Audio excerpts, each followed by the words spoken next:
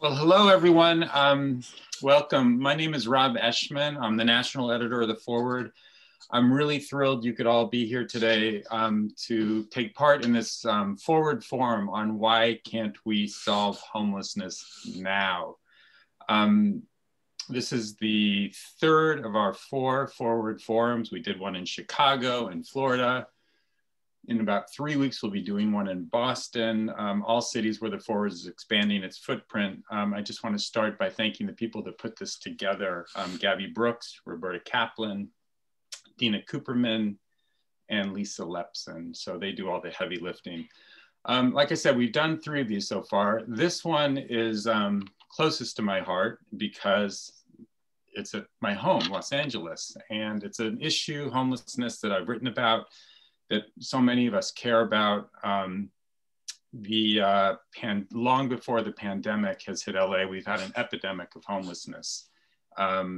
66,000 people in LA County, according to the last count, are experiencing homelessness. That's a 12.7% rise from last year. The city of Los Angeles has a 16% rise to 41,000. So what we're going to do in the next hour, we all know that if we live in LA, we see it with our own eyes. Our kids see it. It's just shameful. We all know that too. But what we're going to do in the next hour is really look at solutions. We're going to keep this conversation as much as possible focused on how we could go forward, how we could help people get off the streets, get into housing. What can we do that we haven't done so far? What can we do better that we have done so far? We're going to keep this very solutions oriented.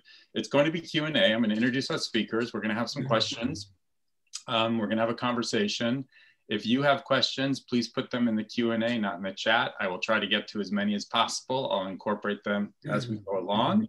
I already have gotten over 2 dozen questions, pre-questions from our very, very involved audience. We are waiting for one more person to join us, but we're going to get started in the meantime, and I'm going to start by introducing everybody. First of all, I want to welcome and thank LA City Controller Ron Galperin for joining us. Ron, welcome. Thank you. Dana Cuff, Professor of Architecture and Urban Design and Urban Planning at UCLA. And she's also the director of City Lab, an award-winning think tank that advances experimental urbanism and architecture. She's published and lectured widely about spatial justice, architectural profession, and affordable housing. Thank you so much for joining us, Dana. And Rabbi Noah Farkas, who's not only the rabbi at Valley Beth Shalom in Encino, but he's a member of the Los Angeles Homeless Services Authority Commission, LACSA. And I will introduce our final speaker. She's our other speaker when she comes on. But why don't we start with you, Ron? What's been really clear is that the pace of homelessness is just not, there's been a lot of good solutions. And I want to give credit to people in government, yourself, people on the outside, people working within government like Rabbi and Dana, who have really come up with some solutions, some political answers, but we're not ahead of the problem. We keep falling behind the problem. And I just want to get from you a sense of how do we get ahead of it? How do we get ahead of the problem in the coming year? Well, first of all, Rob, thank you so very much for putting this together. I'm proud to say that I am a 3rd-generation subscriber to The Forward. I remember my grandparents and my father who loved getting the Yiddish Daily Forward, and how you have transformed The Forward for a new generation is really amazing. And I think it's also really appropriate that The Forward and that we as a Jewish community come together to talk about the importance of how do we address the crisis of homelessness. We are people who were 40 years in the wilderness, as it were, exemplified by the sukkah and generations of exile and disbursement and diaspora, and having to be homeless as a culture many times over the last millennia. So with that, I think that we have to, first of all, see the urgency of this. There are too many people, unfortunately, who, even though they have very good intentions, I don't feel the urgency for them to address this as it really needs to be addressed right at this moment. We had 1,000 people who died on our streets on the city of Los Angeles last year. The estimate is that it may be 1,300 people this year. In a city with so much wealth and with so much prosperity, that should be happening, even amidst COVID, is utterly unacceptable. I think we also have to stop making the perfect the enemy of the good, and we have to look at how we got here. I think about the many regulations that we have in California when it comes to building and to planning and to construction to preserve our environment and to mitigate traffic and prevent overdevelopment and ADA compliance and prevailing wages, all outstanding things that we have. But they have made it very difficult, very time consuming to get anything built. You look also at, for example, the recent tiny homes that Los Angeles is starting with at a cost of $130,000 per tiny home, 10 times what they're spending in Riverside, Santa Cruz, and in other places. Well, let me interrupt you there, because that was one of my questions. So why? I mean, I read that article in the LA Times. Why are we spending 10 times more for these tiny homes? And let's start there. Right. Part of it is an overwhelming bureaucracy. Part of it is the inclination of government that it's much easier to say no than it is to say yes. You're never going to be punished for saying no, but you may very well be punished for saying yes when you are within government. And it is making the perfect the enemy of the good, in that you want to do it right.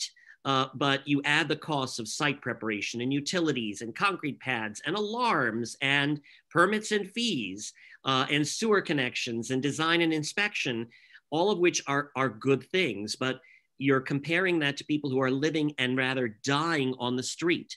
So how do we provide things that are imperfect, admittedly, at least in the interim, to get people off the street and to get them the help that they so desperately need, and to help our communities that are dealing with this crisis as well. I want to bring our other speakers into this. Both of you, Dana and Rabbi Farkas,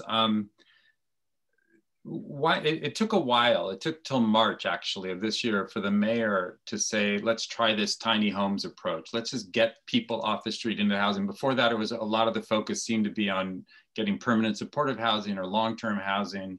Do you think that's the right approach, to just get people off the street into these tiny homes? Is that the best approach for now? Professor Cuff, why don't you go first? Well, absolutely. I mean, basically, there's no single solution that's going to solve this with the urgency that Ron was talking about. So we have to have what I consider a continuum of accommodation. No one wants to see overnight parking as a housing solution, no one. But it may be the least expensive, most immediate way of getting unhoused neighbors into safer or warmer conditions. And we ought to be allowing that. The state, again, I think somewhat like what Ron was saying about the bureaucracy, the state has ordinances that now allow overnight parking, but they're not very adequate and they get a lot of resistance, and the NIMBY factors always play in. But I think tiny houses, adaptive reuse of motels and hotels, which we've been trying, housing construction, finding land that we can utilize that reduces the land cost. Right now, we're working on with the California School Board Association to try to get school lands that are underutilized, dedicated, permanent, affordable housing. And there are many other ways in that spectrum to deliver housing. But let me just add one more thing, and maybe the rabbi would have something more to say about this. I also think we really need community organizing, like they have in Minneapolis, the Neighbors for More Neighbors program, that we start seeing our unhoused neighbors as citizens and residents along with the people who are housed, and start looking for solutions that really build constituencies for affordable housing. and not antagonism toward it. And it's going to take a kind of civil rights movement around housing, I think, to begin to shape a new attitude about housing our unhoused neighbors. Thank you. Rabbi. Yeah, thank you. Rob, it's good to be here. I too am a second generation subscriber to the Forward. So been very glad to be part of this panel and to be with experts. I don't consider myself an expert.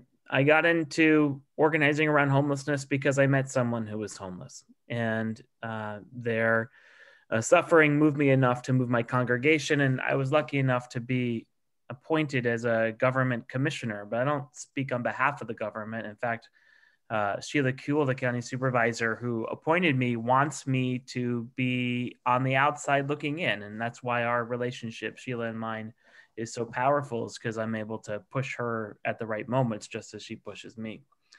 I think that a lot of what's been said here is true. There is a burden of building and environmental regulations when it comes to housing that has prevented us from building housing rapidly enough.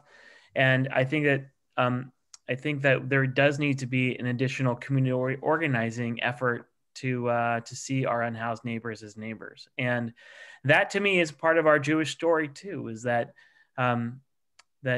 we have to understand what it means to have a homeless heart, and we have to understand that we see each individual person as created in the image of God. I mean, the 66,000 people is more than fits into Dodger Stadium during the World Series. And I don't just mean COVID-19 World Series. I mean, the general population that can fit into Dodger Stadium at an oversold game. And so if you think about that, and you think every single one of those people is looking for a place to live, this epidemic of homelessness is truly a crisis. I think that a couple of things that are also important. The focus on permanent supportive housing was the right focus at the time. And mostly that's because building those units is quite difficult, but it's something as part of the solution. I'm glad that we're pivoting away from that as a focus, knowing that Measure H and HHH are in place, and now looking at a whole continuum of care. Although I will say that I am not, and I will never be, a long-term fan of temporary solutions like Project Roomkey, because when temporary solutions become permanent solutions, all we've done is crystallize or ensconce homelessness in our city and not eliminate it. And to me, Rob, and we can circle back to this, but homelessness is a symptom of the problem, not the problem itself. Homelessness is the temperature we take as a city or as a society for how well we take care of each other. And the higher number of people who are unhoused, the higher our temperature is. And we're experiencing, I think, a fever, a really high fever.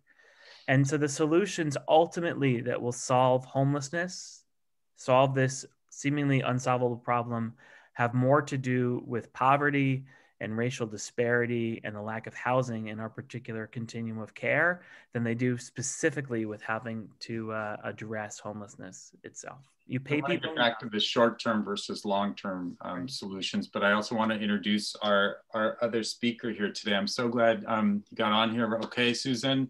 Susan Kolkowicz is an advocate for domestic violence victims and homelessness. You are a resident manager at the Downtown Women's Center, and I'm really happy to welcome you.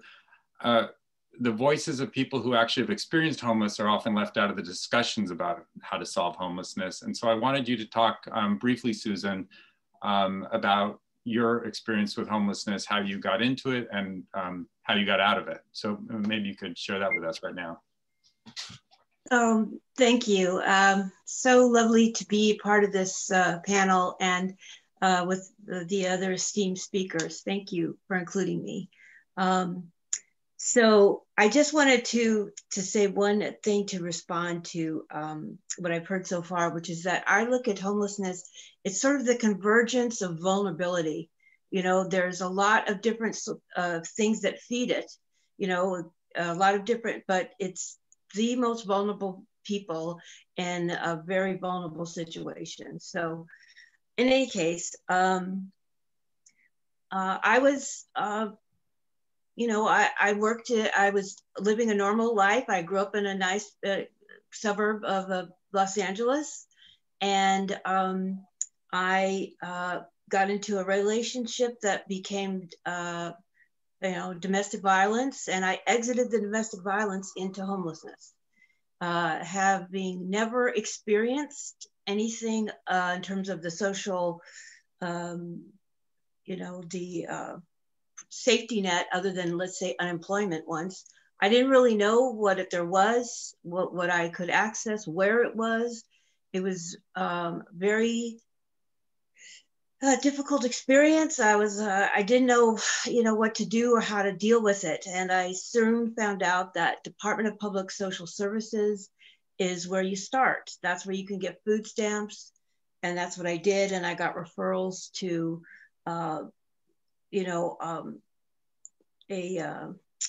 mental health clinic, a county-run clinic that helped me with, because I was already traumatized from the domestic violence, and there I was, not having no place to stay, and not knowing what to do. And through that, it's the Edelman on the west side, the Edelman Clinic at Olympic and Sepulveda. That's where I went.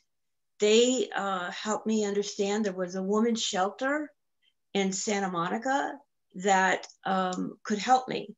And while I was not able to access the shelter services immediately, it was a place to start. Because prior to that, what I was dealing with, not knowing how to be homeless, is I was riding the bus every night. I had a loop, I would take the 33 to downtown and take the 4. And it was awful, because I don't know if anyone can really understand what it's like when you have nowhere to go and it's 9 o'clock at night. And I was fish out of water. I didn't know what to do. Every day was about survival. And, but what I experienced ultimately was through a special mix of homeless service providers who helped me get into a transitional housing and ultimately permanent supportive housing. I was able to finally be safe at night, finally regroup, and then participate back in society again. Get work. I work at the Downtown Women's Center. I have a stable home life. It was, without permanent supportive housing, I don't know what I would have done. And so I don't want us to be too quick to think that strategy, although expensive, it needs to be, I believe, the ultimate strategy, because everyone needs a home, an apartment. A tiny home is a transition. I'm okay with it being transitional. I'm okay with any of these, rapid rehousing, all of that. As long as we understand, just like everybody else, people who've been homeless want to be in an apartment or a home. And lots of the people who are experiencing homelessness are not drug addicts, and they're not have mental illness. There are women like myself who experienced domestic violence, and we had to escape it. It's kids who time out of foster care. It's people who are experiencing a disability and cannot work. It's the elderly. There's a lot of people who don't fit that description that we see when we look at the tents in Skid Row, because the largest population of homeless people we don't see, because they're living in their cars or they're couch surfing. They're going from friend to wherever they can. And we don't see most homeless people. We see the most vulnerable. That's who we see on the street. But the vast majority are not like that. Thank you, Susan. I'm so happy that you found the help you needed. Ron, if it works, if it worked for Susan, why can't we scale it up for the other? And you're going to laugh when I say this, but what's stopping us from scaling what worked for Susan up to 60,000 more people? What's the big impediment? What do we need to do we helped Susan, or society was able to get Susan off the street, into housing, into permanent housing. Why can't we do that 60,000 more times? Or how long, why? I think that we can, I think that we must, and I think that it comes down to will. and to a focus on doing this. And also, look, the lens that I use in my role as controller, and I'm elected to be the independent watchdog, as it were, for the people's money in Los Angeles, is to, quite frankly, call out others within our city and within our county to do an independent review and to at least provide the perspective of my office on how it is that we're spending money. And we have a lot of different efforts that are being undertaken, some more successful than others. You have a lot of people of very goodwill with great intentions, but we also have to be willing and able to look at what are we getting for the dollars that we spend, and are we getting the results that we need. I, for example, happen to be a very big believer in permanent supportive housing, but I'm also very troubled by the fact that it's now more than 4 years since the voters approved Measure Triple H, which was supposed to create 10,000 permanent supportive housing units. Nobody expected that they would be done overnight, but here we are, 5 projects completed with 284 units completed. And the average cost is right now about $560,000 per unit, and some units as much as $747,000 a door. If that's what your cost is, then you're never going to have enough money to house enough people and to make enough of a dent in this. So I believe that we can do it, but we've got to have the will to do it. We've got to cut through so much of the BS, quite frankly, and the bureaucracy. And we have to accelerate this. And look, housing is not the only answer, as we know. There's also so many other factors, and there's a historic pattern of racism that has fed into all of this. 70% of our homeless are people of color in the Los Angeles area. There's also been an inattention to mental health care and what a difference that could make for so many people. So it's not just housing, but that's a very important component of it. And we've got to look at every dollar that we're spending and what are we getting for that money. And in many cases, I hate to say, as a controller, not enough. We should be able to achieve much more for the dollars that we're spending. Professor Cuff, what's the, before we get to the permanent supporting housing part that Susan was talking about and the controller was talking about, what do you think is the best short-term temporary housing solution if we wanted to say, we're committed by 2021, we're going to have everybody in some kind of housing? What solutions have you seen? I just want to say that I came across you because I read about you in Los Angeles Magazine, did a fabulous piece in October looking at 14 innovative, they asked all these architectural firms to come up with great ideas for temporary and permanent housing for the homeless. And you were mentioned in it. And I just thought, boy, that's thinking out of the box. So what do you think are some of the great ideas out there that Ron should take to the city government? Thanks. And I just want to start by saying thanks to Susan for sharing that really powerful story. I think it's really important for all of us to hear those stories, and they're not always easy to tell. So thank you so much. I think the housing first models, or build it better models, are really important. I totally agree with Susan that our end goal is supportive, permanent housing for people. But how do we get there, given everything Ron's talking about? One way is to sort of find the housing that's hidden in plain sight. And right now, for instance, our office buildings are relatively empty. There are a lot of motels around the Los Angeles and California landscape that can be immediately repurposed and have been tried as part of the Project Home Key that the governor has set up. And I think all of these are really important.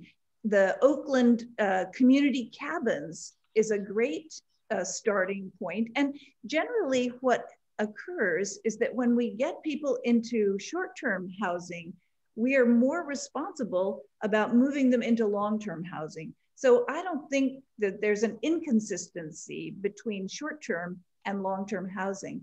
What we've been working on at my design research center. And I'm an architect, so I think about buildings a lot and how we get them into the, whole economy of affordable housing and housing solutions. We found that some of the hidden in plain sight was in people's backyards. In some neighborhoods in Los Angeles, 2/3 of the property already have informal housing in the back, little garage apartments and secondary units. And seeing this as a bottom-up solution, we decided at City Lab, along with partners in Northern California and with our Congress Assemblyman Richard Bloom, that we could write a bill to assure that people could by right build secondary units in their backyards. And that's been a help. There are 8 million single family homes in California. That's a lot of housing. But when you asked, why can't we get all 60,000 people off the street now? It's different for cities like Abilene or Bergen County, New Jersey, which have actually say they've ended homelessness. Their housing crisis is not nearly as extreme as ours here in Los Angeles.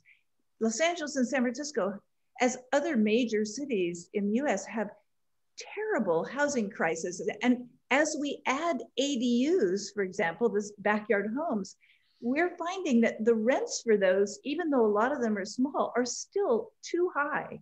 So it's adding housing, but it hasn't yet, in terms of the market, brought the rents down. And that's why we're now looking at public land as a means to become the sites for another whole set of affordable housing solutions that hopefully we can get state decisions that will allow neighborhoods to customize it, but not stop them. And I think that's another critical factor, is that we need to intervene and have more conversations like the one with Susan, so that people see that our unhoused neighbors are really our neighbors. I can't repeat that enough. When Venice, an activist progressive community, blocks permanent supportive housing, we've done something really wrong, and we need to change the narrative. Rabbi, that's a perfect segue to you, because that's part of your job. Your leadership job is changing narratives, establishing narratives. How do you, what do you think is the most effective narrative to people who are NIMBY, to people who, see homelessness just as kind of the other? And how do you get them on board with these kinds of bold projects? Yeah, thanks, Rob. And I think Dana said it really well. I just want to point out a couple of things. The way it is you tell stories. So I'm going to tell a story. The first thing is you should know is that in Los Angeles County, the homeless services continuum has taken 20,000 homeless individuals, people experiencing homelessness, off the streets this year. The problem is not the system not being able to take people off the streets. It's that more people hit the streets every day than can be taken off, which means that the problem, again, is not homelessness itself, but it is a symptom of a larger problem that has to do with poverty, mental health, medical health, systemic racism, domestic violence, the foster care system. It touches every single aspect of society. And the vacancy rate, the last time I checked in Los Angeles for an apartment, was somewhere around 2 to 4%, which means that the day that you tell your landlord that you're moving on, he's got 4 or she's got 4 or 5 applications for your apartment already in the filing cabinet, ready to take that apartment.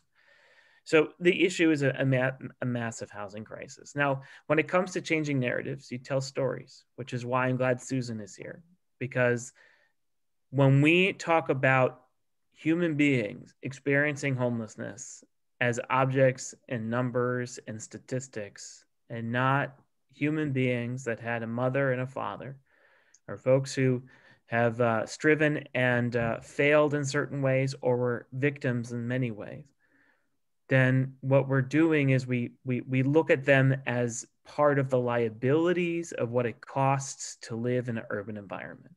That we look at someone who is homeless and say, that is the moral tax we pay to have fancy buildings and sports teams and beaches and all the other things that make LA great. And when we look at people as a moral tax, we forget about who they are and what they were created for. every time I've met someone who's experienced homelessness, especially unhoused homelessness, what we know about them is that they've experienced deep levels of trauma, sometimes 2 or 3 times over. Traumatized because they couldn't make it work for whatever reason. Traumatized because they were victims of violence. Traumatized because they came out to their parents and their parents kicked them out of their house. And then you spend one night on the street without protection, without a roof, without a wall, without someone watching your back. You're traumatized again. All it takes is one night on the street. And what we know from statistics, the longer someone is unhoused, the longer it takes for them to agree to come back into shelter. And the stereotype that we see and we hear about, and the way people talk about people experiencing homelessness, is not who a homeless person is, but in many ways is the shell of the person that we see after months, weeks, years of trauma.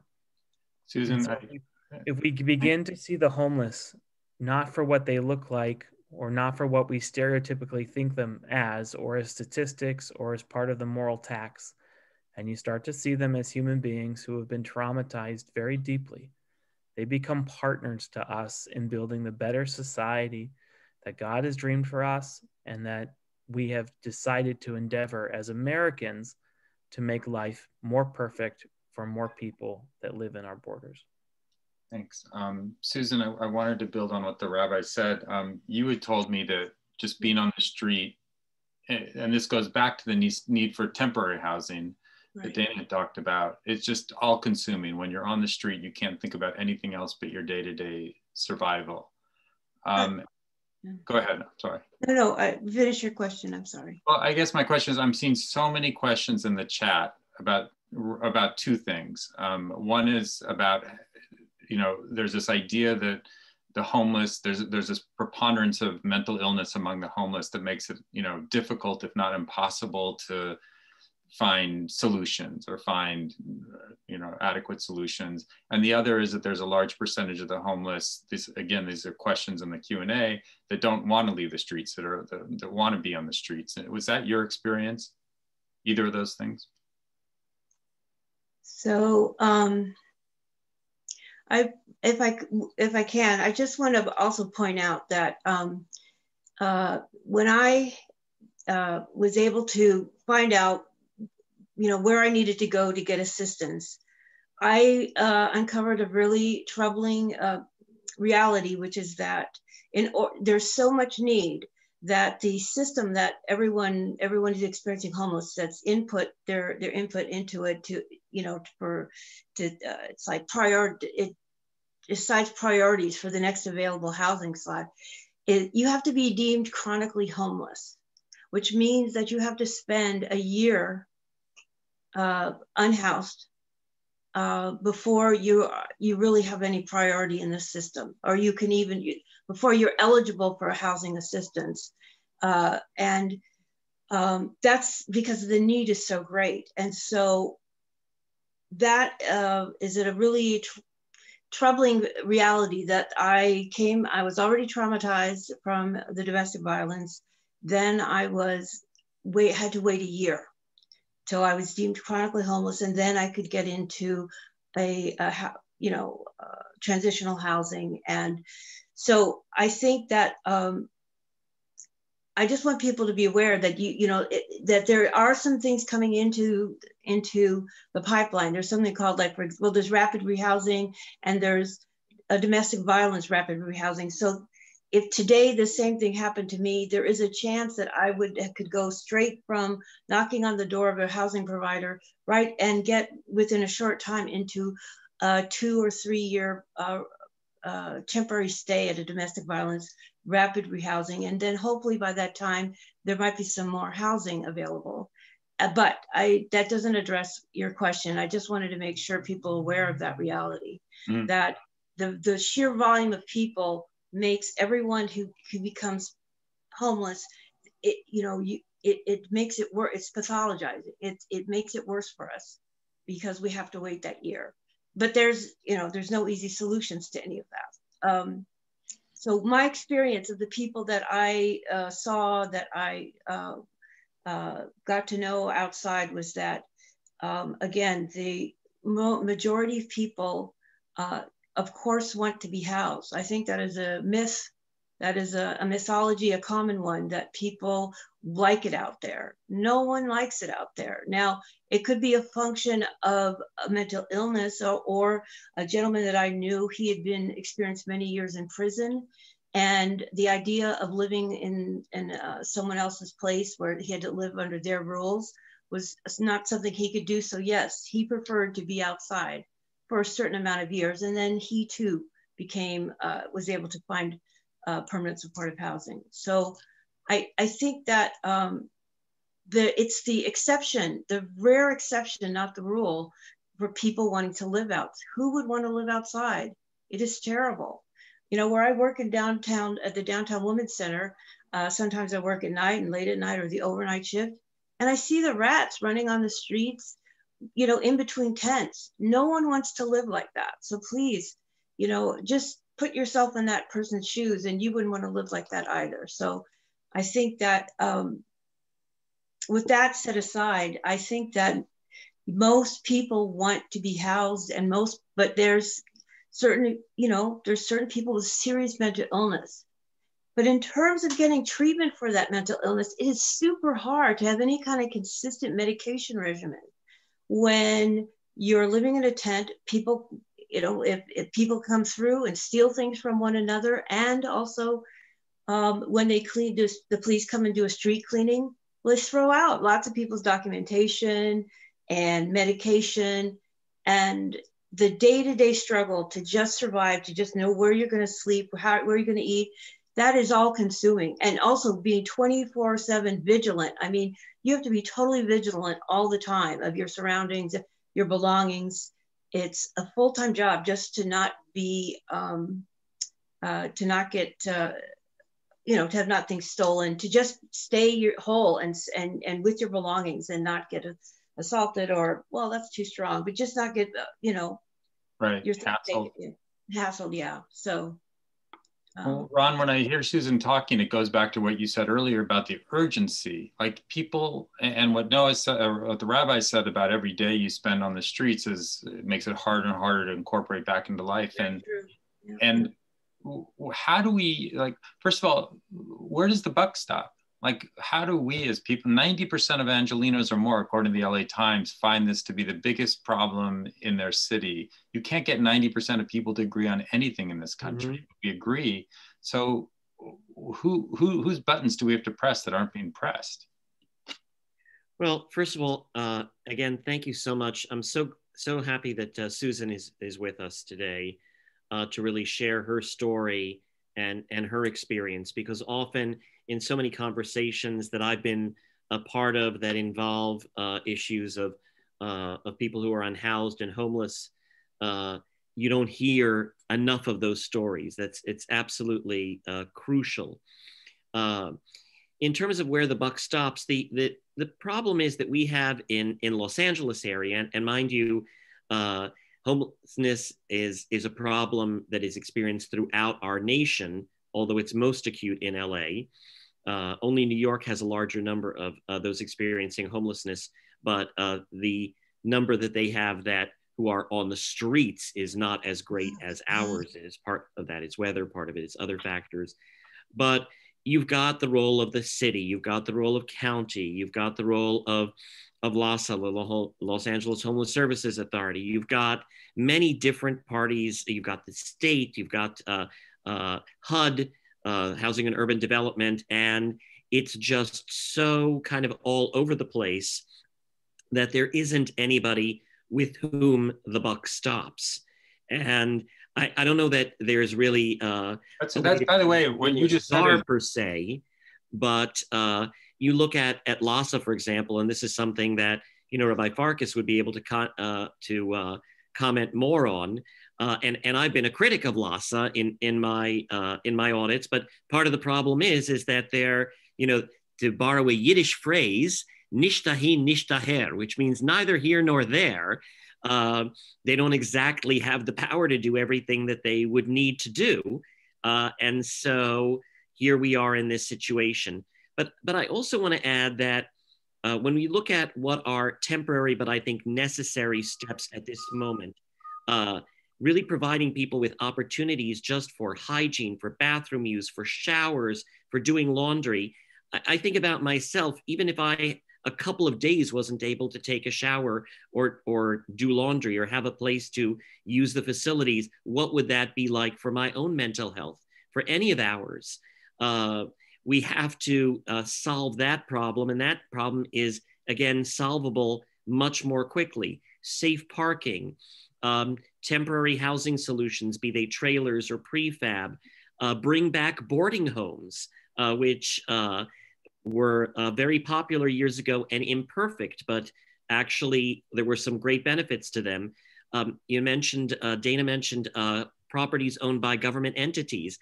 We, the city of LA, are the largest owner of real estate in LA. We own 7,000 distinct parcels. Now, mind you, some of them are unbuildable and some of them are parks and municipal buildings, but imagine what we could do with that. Let me just stop you. Let me just stop you there, Ron, because I wanted to ask Dana, as long as you're on that point, because it was one of my questions. Let's say you have these 7,000 parcels. Dana, I'm sure you've looked into this. How many people could be housed on those parcels if we had our act together? Oh, that's a great question. We could easily house the 70,000 people who are unsheltered now. That would be a draw.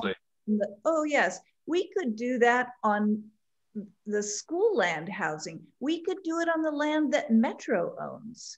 I really feel like it's not a land shortage. It's a matter of conviction.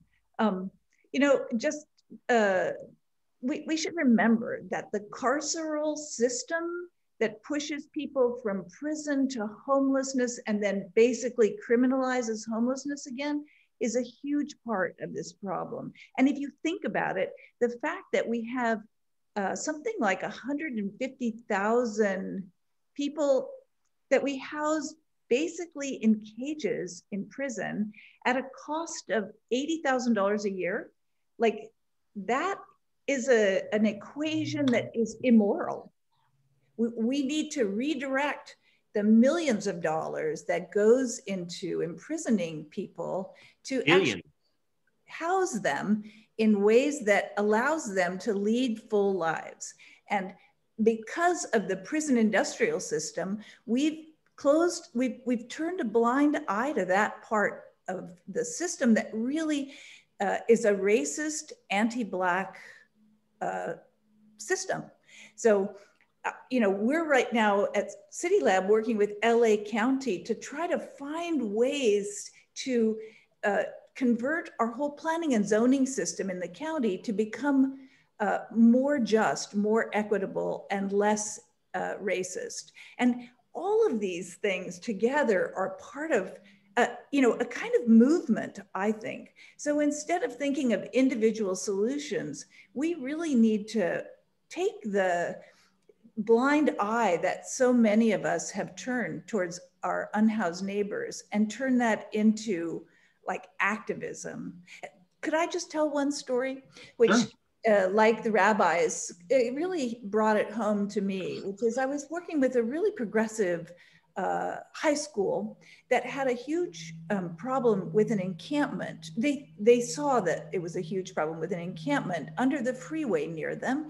And though they were very sympathetic to the people who lived there, their students were insecure coming to school, so much so that some of them were coming armed to campus. And when you met the people who lived in the encampment, they were afraid of the students because they were coming to campus armed. So there was this kind of showdown where no one really spoke to anyone. And when we talked to the people who lived in the encampment, they had lived there from 4 to 7 years, all of whom were just waiting to get into housing. And they took care of each other like a community and applauded when each person would get permanent housing and take care of each other if there were drug or mental health issues. And in fact, they lived in their encampment longer than some of the neighbors in the suburban adjacent community who had never met them. And so the idea that we don't talk to our neighbors is part of this ungrounded fear that they are others. And I think, you know, from Susan's story to the stories that we all know from when we've actually had friends or family or acquaintances that we've gotten to know more closely, it's just a horrible period of someone's life. And to restore the dignity there is what housing can do, but also what just general empathy can do. Where was that? Where was this underpass? What high school is that? On Hoover, and the high school is the Camino Nuevo High School, where they're really now working to build new community ecologies with all of the people who live there. It's a really model program, I think, and the school administrators are doing a fantastic job of trying to reach out to make this a much more settled kind of ecology.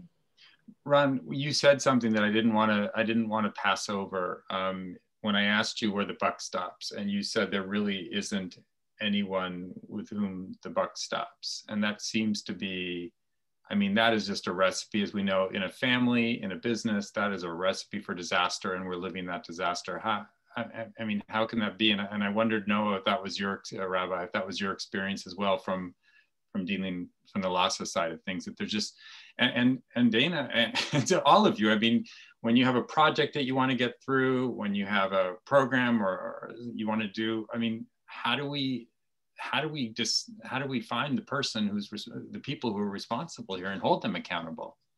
Ron, controller, do you mind if I answer first, and then please pick up the pieces of whatever I break, because I'm sure I'm not going to say it right. Please. My experience is that you put a lot of pieces together, not break them. Thank you. Well, listen, the agency that I've been appointed to is called the Los Angeles Homelessness Services Authority, which is a funny name because it doesn't have much authority, to be totally honest with you. We receive tax funding from a number of sources. Many sources filter that, have to braid a lot of these funding sources together and then issue them to subrecipients in forms of grants and other programs to get money to the street. I will tell you this, LASA has come a very long way since I started. I know the controller likes to pick on it a bit, but I welcome the criticisms because sometimes they're deserved. When I first started, we were 100 days in terms of processing money from inside the pipe to out of the pipe. And since I've been at LASA and I'm now chair of the finance committee, that turnaround is about 14 days, which is better than almost any other government agency in the country. But I'll give you a story about why I think why I think the structure is real problematic. I am trying to push LASA right now to close out the funding from 2017 from HUD, from the federal government. And we can't do it. We can't do it because we are waiting for subrecipients to invoice us properly, to give us the right paperwork. They're not capable of doing it. So we can't go back to HUD and close out what's called this HUD NOFA, this notice of funding. And so therefore, we're stuck on the balance sheet holding money that we can't get to the street because we don't have the right technical assistance for people who are on the ground. And we work, unfortunately, with an administration currently that doesn't have a lot of room for grace when it comes to these kinds of things. So we're really stuck, and LASA is stuck in the middle. Now you're going to ask why LASA was created out of a joint powers authority because the city and county were jointly sued by a group of subrecipients to create that place where the buck stops. But what resulted out of the JPA, the Joint Powers Authority, is an administration that is stuck in the middle that gets picked on by every elected official when things don't go the way that they want and isn't praised when things do go the way that they want. So there has to be a governance conversation about what the LASA Commission is, what it's meant to do. Our commissioners don't have subpoena power. We don't have power over the budget. We only have a power to approve a budget, but not to create it. And so much of the funding that comes into LASA is not discretionary spending. And so our job is, and it all comes in with different levels of administrative costs that much of it has to be renegotiated and sort of braided together by the administration at LASA, and then to get that money out as quickly as possible. One last story, and I promise I'll turn it over just to show you this problem. Project Room Key, which was the brilliant idea to rent out during COVID all the hotel rooms possible to get people off the streets. LAHSA at one point was having to front most of the money for that cost, waiting for the county and the city and the state to pay us back. And many of our subrecipients had to take out lines of credit to pay their own employees, which means they're paying money on top of money because we were waiting for funding from the various city, county, and state authorities. So that is an example of if the buck doesn't stop somewhere, it costs more and it moves slower, and we can't get people off the street. Ron, if Dana is saying we have enough land now to house every single homeless person, I'm asking you, who do we have to say, get it done? Just do it. We want it done. Well, first of all, in terms of the land, and look, I've mapped every single government-owned property in the Los Angeles area, owned by the city, the county, federal government, state, metro, the school district. And I'm not going to suggest that every property is appropriate for use for housing or for housing for those experiencing homelessness. But imagine if we just even take a fraction of some of those properties and we put them to that use. And I agree with Dana on this. And also, just if you look at ADUs, accessory dwelling units, this is a relatively easy way to create more units. I happen to have family members. They are both architects, okay? One of them is also an MBA and an expert in planning. It has been a year and a half and they still can't get their ADU properly permitted. And if they can't manage to get it done, imagine what the typical Angelino experiences. And that is another way that you are able to create more housing more quickly. But I wanted to get back to what Rabbi Farkas said. And I couldn't agree with him more. And the audits and the reports that we've put out point out that there's a need for change in governance when it comes to LAHSA. And it is indeed unfair to be very critical of an agency that sometimes doesn't have the power to fix the problems that have been tossed in its lap. And governance is not a very sexy subject, but it's really, really key if we are going to find a better way for the buck to stop. We also need much more flexibility from the federal government and from the state, I believe. There are ways that they can be very helpful to us. And when you look at the models and the way that we get money from HUD and from other sources, we could really use that flexibility. And we, in our own city, need to get rid of the massive amount of bureaucracy that we have so that we can utilize properties, be they publicly owned or be they in the private sector, to make a much bigger difference and get people off the street. It may be temporary at first, but as a first step to getting them into permanent housing. Well, a couple questions that came up. One is people say, well, if you do that, I wrote a piece about 350 acres. I see Sam Yebry's on this call, and he reminded me of it, about 350 acres near LAX that's open, that could be used. And one of the pushbacks I got is if we do that, then everybody's going to dump their homeless people in LA, other municipalities. It will become a magnet for homeless. It wasn't an answer. It wasn't something I expected, but I certainly got that. How do you answer that argument that you don't want to do too much for homeless because then you become a magnet for homeless? It really seems to be a thought out there. You know, it's a misconception that if we build affordable housing, we're going to have a kind of vortex of people with affordability needs. We already have that vortex and they're living on our sidewalks. So, you know, when they first built public housing in the United States, they built it without any insulation around the hot water pipes or any cabinet doors on the cabinets because they didn't want people to get too comfortable living there because they were, you know, it was an absurd way of thinking. I mean, the idea that we wouldn't build housing because it would be so good that people would come to live there is just a false logic. Of course, we can build by the airport and we could build there and in, you know, dozens of other sites. The key is that we not only build there, but we have to start somewhere.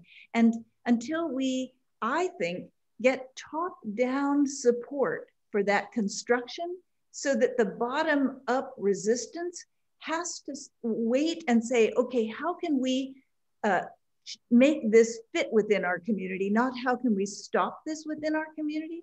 I don't think we're going to get very far. Ron, who is, I want to go back to this question because I'm getting a lot of feedback in the Q&A. Who is the most powerful person in Los Angeles when it comes to setting homeless policy and making things happen? Who? I'm trying to think of who that person is. And I am having a real challenge of telling you who that is, because look, in the city of Los Angeles, we have a mayoralty that is not as strong as in other cities. For example, when you're mayor of New York, you're mayor of the 5 boroughs and you got a lot of power. In Los Angeles, the city charter gives it to the 15 council members, each with their own fiefdom, and a painful process of approval that goes through each of those council members. You've got the County Board of Supervisors. You have so many different parties, each with their own little slice of power, but in the final analysis, and I'd love the take of the others who are on this Zoom call, I don't know that there is any one party. Having said that, I think each of them have the ability to exercise a lot of the bully pulpit to move forward a more urgent agenda. Well, can I just share one thing with sure. you? It's just that when I was looking for other housing, to move into, I was looking for senior housing, and there is a very large pipeline of the HHH housing that hasn't come online yet, but a lot will come online in 2021 and 2022. I mean, I wish that LAHSA would take more credit for the things that they do well, and for the things that they've allowed, that they've helped manage to come into fruition. Same thing with the county and the city. It's almost like this is going to be a long process. It took a long time to get here, to get to this point.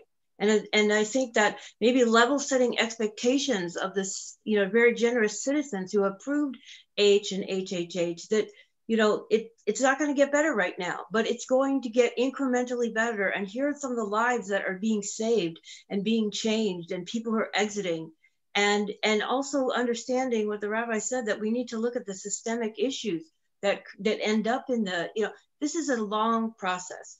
And I don't think anyone is served by thinking it's going to be shorter. And really, there's so many complexities about how people end up in this vortex of vulnerability that, maybe, I don't know. It's just about level setting the expectations, because I understand people are frustrated, and I get it, but we have to be realistic. It's not going to be a quick fix, and anything that is a quick fix, run away from. I wanted to just say that on the one hand, I agree with that. On the other hand, I think we have to perhaps raise our expectations. Well, you can do both. In that I look at Triple H, and by the way, Triple H has not been the bailiwick of LAHSA. It's HCID, which is the Housing and Community Investment Department of the City of Los Angeles. But again, it's been 4 years since $1.2 billion worth of bonds were authorized. Of that, only $330 million of bonds have actually been floated. Of that amount, only about half of that has actually been spent at this point. So the vast majority of that $1.2 billion is committed to a variety of different projects, the vast majority of which have not even been fully approved or broken ground. And so I think it's perfectly reasonable for people to have higher expectations of how this would have performed. Now, mind you, for those people who have moved into a unit that has been completed, it is life altering. However, 10,000 units were supposed to be built. And as I mentioned, at this moment, what we have is a number of only a couple hundred. that have actually been completed. Exactly. We have to close soon. So I can't believe an hour's gone by. I could spend another hour easily with you all. But I kind of want to close with this, which is we're facing the end of the coronavirus pandemic. We're facing the prospect of many more homeless people, much more economic dislocation, all these systemic problems that you've all talked about getting worse, not better in the next year. If you could pick out one thing, maybe two, but preferably one, because each of you is only going to have a couple minutes. What's the most effective thing we could do now to try to get ahead of the homeless problem in 2021 instead of falling further and further behind? Dana, you want to go first? Well, it's the right question. And the most important thing we can do now is prevent more people from falling into homelessness when all of those evictions come around. And I think we do that in part by extending the restrictions on evictions and by trying to get as many of the already built spaces like motels and hotels and office spaces into an adaptive reuse model so that the people that are unsheltered can have some shelter. Something. Rabbi. I think there are three things that have to happen. Number one, there has to be a continued moratorium on evictions, but that has to include relief for landlords and landowners. So the banks have to get involved with, which is the second one I would say, is to write down debt, both personal debt and debt on behalf of landlords so that they can feel like they can maintain another quarter or two of helping these folks out. And then third, and I think, for me, in my perspective, most formally and as a rabbi, is that we have to continuously reset our souls to see these folks as human beings deserving of our attention and our help. And if we whenever the economy goes south and whenever there's a recession, there's a tendency to be a little heroic in the beginning, but really be disillusioned about halfway through and only try to take care of you and your own, as opposed to being having some more grace and reaching out to people who really need help. And that, to me, that attitudinal shift is probably going to be as important as any policy shift we come up with. Thanks. Controller? Definitely help for renters, help for many homeowners as well. I've seen estimates that there are 7 million loans in America right now that are in default. And at some point, you're going to see, I'm afraid, potentially a foreclosure crisis. I hope that's not the case, but that may very well be around the corner for 2021. And looking at a whole variety of interim solutions for people right now. It can be safe parking, it can be temporary housing, it can be boarding houses, it can be dedicated mental health facilities, shared units, micro units, ADUs, prefab, you name it. Use it all to help get a massive number of people off the streets and into a better place where we can get them into a more permanent housing solution. Susan, we'll end with you. What do you pick as kind of the most effective thing we can do to get ahead of the problem for 2021? It's a very complex situation, but I think that's a little of what I'm hearing the other panelists say as well, is that I think that ultimately, while as we're waiting for the permanent supportive housing to come online, we do need interim solutions. But we have to remember that that there's several different types of populations that make up our housing, our most vulnerable citizens, our neighbors. So there's no cookie cutter. So that's why we need all the little different flavors, the different types, because, domestic violence survivors their situations have to be very, very different than perhaps a parent with a child, and different than someone who's recovering from maybe surgery or a long-term illness from being outside, et cetera, et cetera. There's a lot of different issues. So we have to kind of do both at the same time. And I don't know if the population, if our neighbors have the patience, especially during these hard times, but that I think is important. We need to attack both. Thank you. I want to add one more thing, Rob, which is that we need to really engage the people who are most experiencing all sorts of challenges in helping to find the solutions. I mean, this is a wonderful panel that we have here, but let's also be frank. 70% of those who are on our streets are members of communities of color, and they need to be represented at the table. They need to be represented in the decision-making process, and they need to be represented in the conversations that we have going forward. Thanks for that. I got a lot out of this. I really do feel like new ideas, some solutions, some hope. And I just can't thank you enough. Professor Dana Cuff of UCLA, Rabbi Noah Farkas, Controller Ron Galperin, and Susan Kolkowicz. I am really honored to have spent this time with you, and all of our, all the people who participate in this call. Thank you for joining us. So thank you all. I will make a video of this. We'll try to do a highlights reel as well. Send it to your friends. There's a lot of ideas here that are worth repeating, and thank you all, and have a great holiday. Thank you all. Thank you very, very much. So Thanks. lovely to chat with you all. Bye-bye. Thank you, Susan. Thank you.